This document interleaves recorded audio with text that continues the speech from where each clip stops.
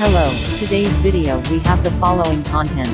Zhao Liying and Gengxin have made the official announcement. Congratulations to the whole network. Should I say it or not, Zhao Liying is so focused on her career now. She is really cool. I really like watching dramas with leading female leads who are pursuing their careers. I'd be sad if I haven't watched Sister Fierner's Wind-Blowing Penelia. Su Bangsha, played by Zhao Liying, started from scratch through her bold vision and personality. As long as she sets her sights on something, there is nothing she can't do. Also, Zhao Liying's new drama Walking with the Phoenix is coming soon! Zhao Liying and Gengxin are the second couple after 6 years. How many people couldn't help but think about you when I went Chuki LCP back then? I wonder if this second ride can make up for the regrets of the past. Can't wait to follow the plot of Traveling with Phoenix. Looking forward to it. Didn't it just happen that yesterday a little sister asked me what drama I was following, so today I am going to tell you about the drama I am following recently. This drama is so good. I have to say that Infinite Reversal really understands my thoughts. This drama tells the story of a workplace sexual assault case. The female victim, Zhao Sun, denied being harmed for the first time, and then 5 days later she called the police to accuse her of rape. This is probably the entry point, which is to give a voice to the women who have been victimized.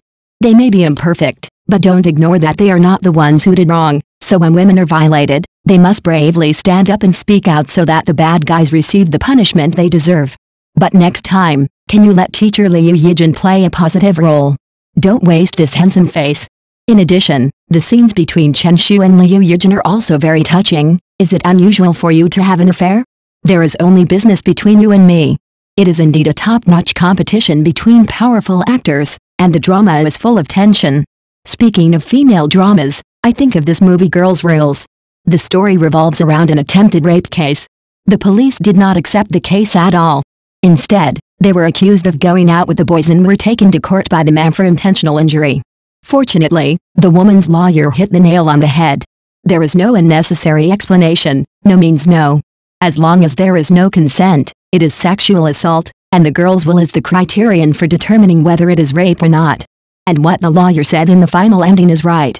The real ones who should be saved should not be the girls, but the boys who have no idea that forcing women is wrong.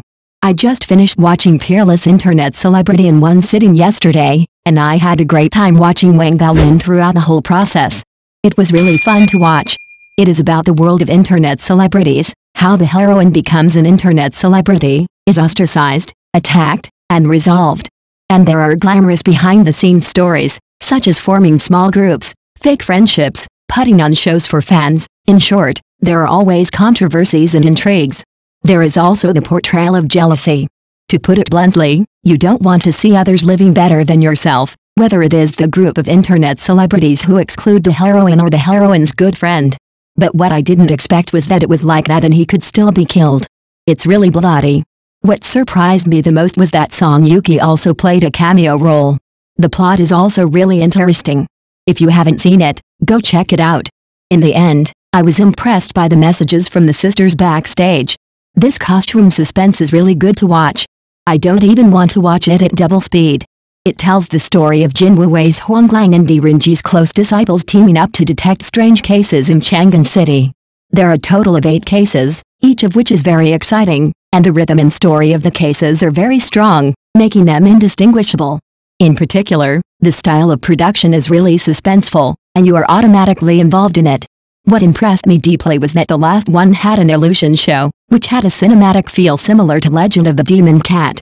It's so enjoyable to read it all in one go. Sisters who haven't got to see it should hurry up and watch it. It is said that the second season is already being filmed. I am really looking forward to it.